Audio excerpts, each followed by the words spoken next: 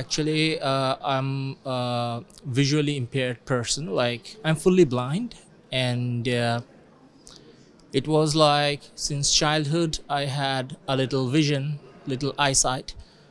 Um, and later on, after crossing my class 12, that is the A levels mark, I had a little road accident, and that caused the remaining eyesight to go away.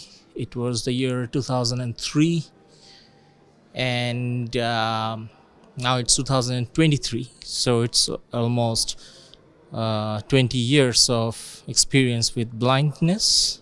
I was in grade 5 at the time. My father was like encouraged me to play the game of chess. He and even my father's family, they considered chess to be a good intellectual practice for the brain, and that's how I got started. My first tournament was in when I was in grade 5. Actually, I started playing chess much earlier with my father, my dad, and it was in grade 5. There was a local tournament in a school, so I participated there.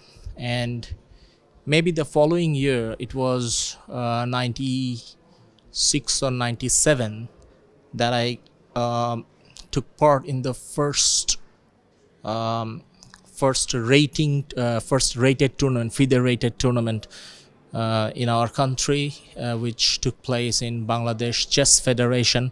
That's when I got first introduced with Chess Federation.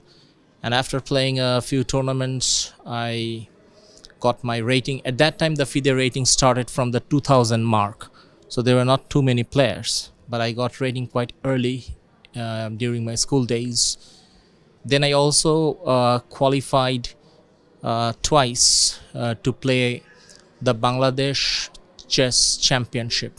The first time I played, and the second time was just after that road accident.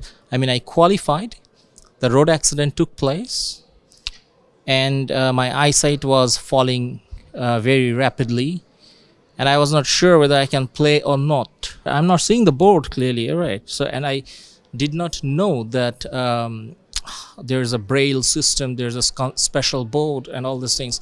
There was not much awareness about visual disability. My 20 years of experience with visual disability, and my since childhood experience with chess, I can say that those who are late blind, as we call them, like they were not blind before, but later on they became blind. All right. The main problem they face is, in my view, is mental depression. You know, suddenly the entire world becomes dark around. All right. So that's also what happened to me. My career path was like, I was crazy about computer programming. But when I became blind, my dream of pursuing a computer science career also broke, because the learning resources that are required to teach computer science to a blind person, these resources were not there in the universities. After 2003 blindness, with frustration and depression, I had a 3 or 4 years of study break. But there came a major turning point when after around 10 years, I started to learn about disability.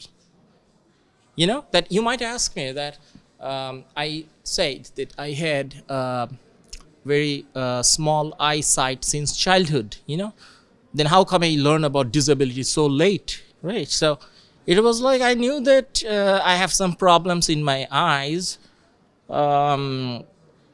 but I didn't know that this is called a disability. I know that there's several sufferings that I have to go through. My friends are doing some of the things which I cannot do properly, all right? But, well, I can see a little, I can manage. I knew this thing, but there is disability, there's rehabilitation, there is way to learn. There's screen readers and screen magnifiers. There's special constructed boards for visually impaired chess players. Would you like to see my board? I carry a board with me. Like, Sure, sure. all right, of course.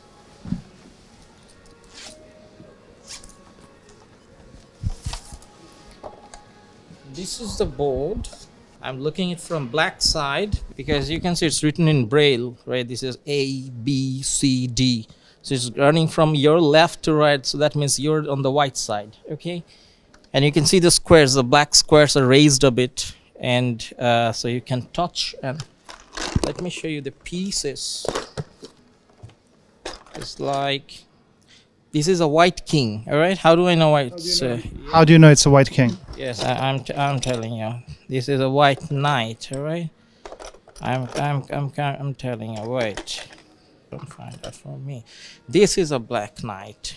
All right, this is a black knight. This is a black rook. So you can see this is a black queen. So let us just compare the queen. You can see that. Just you see that the black pieces have a small dot on them. See the rook, you can touch and feel there's a small dot on the black queen, on the black king, black queen and black rook. Even 1 2 3 4, these are written on the side in braille. You can touch and feel. Well, for long experience I don't need to touch this 1 2 3 4. I know every square, all right? So but for someone who is beginning to learn chess, he can use this A B C D and 1 2 3 4. When I first became like blind, and after that 10 years when I got to know that there's a specially constructed board, even after that I did not feel or find the confidence that I can touch and feel the position. For me, I cannot see the position. How can I play? All right. But gradually it felt like as I practiced for around 6 months or so, suddenly things started to become, I started to become habituated with it. And what I now find is that those who are learning chess, new beginners, those who are, if they're blind, they need to touch the board a lot. But once you attain a level of, let's say, above 1600 or 1800, all right, so the board actually becomes a kind of like an extra help to you, because you can visualize the board. You can even you have definitely seen masters playing even blindfold chess, right? So there is a mental board already on the in the mind, but this is an additional help. I can just touch and see that what I am imagining or visualizing, well, this is actually that. All right, so you can sometimes check.